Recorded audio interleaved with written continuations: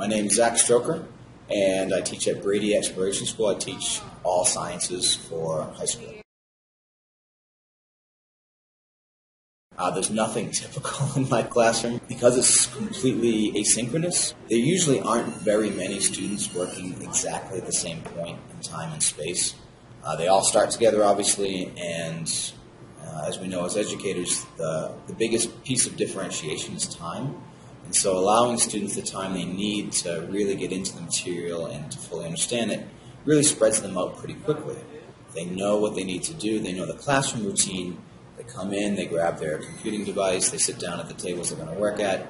They know the operation of the course. But where we go from there is pretty much up to them, where they're at on that day. I do add in a lot of things on Monday specifically. We do kind of Magic Monday. And again, that's a chance for me to kind of import my passion and get into the tangential aspects of the science we're trying to teach.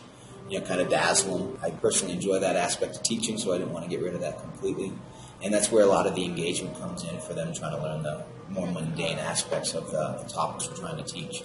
There'll be a couple other times during the week when we do whole group, in my attempt to kind of accordion them back together, sort of try to pace them out again on the more difficult assignments, things where I know that there's going to be difficulty and I'm going to wind up going back for the sake of logistics. I'll bring them together and we'll do an assignment all together.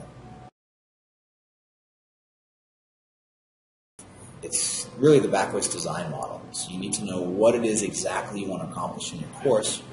The joy of having a learning management system like Schoology is you can get everything all out and done before your kid even steps through your classroom.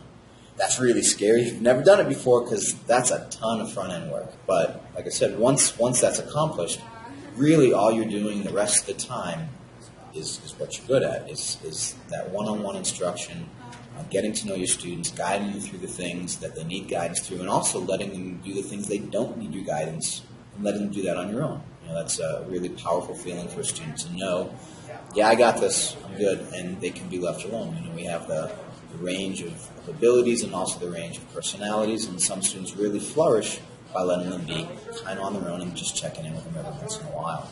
So more in the ways that you decide which elements you're going to spend more time on when you're doing your lesson planning is kind of the way you decide what you're going to do face-to-face versus purely online. When you know there's going to be elements that are going to be more difficult for the students to get through by themselves, those are the things you usually decide to pull everybody together and go offline and do it more of a traditional way. But really anything is possible. So the hands-on element for science, I think you should never really take that away from a science class. It's just sad. So, all the experimentation, all of the observations, those are really good things in science for particular to do offline.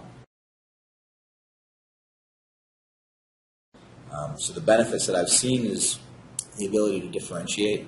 I work with each student individually, which sounds like a lot of work, but I have all the time in the world to do it during my class because I'm not involved doing the things that teachers are normally doing, trying to keep the class together, trying to do one thing as a whole. And so I think that's probably one of the best aspects of teaching and learning. I think mastery-based is really something that is perfectly aligned to online and blended learning.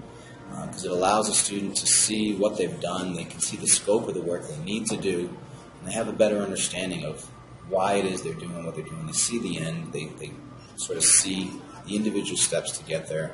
So I think the really big benefit of hybrid learning is you have all the independence that you have of online learning. You're not doing the typical sage on the stage or the chalk and talk. The instruction's coming from various outlets. There's a suggested pace, there's a time frame when we have to give grades.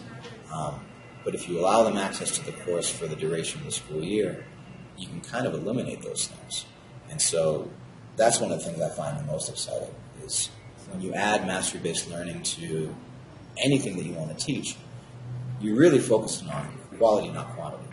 And so when you ask them to go back and fix something, they don't get that sense of frustration as much, or that sense of, now I'm going to be behind because everyone else is moving on tomorrow, but you need me to do this, because there is no moving on tomorrow. They're working at their pace, at their ability.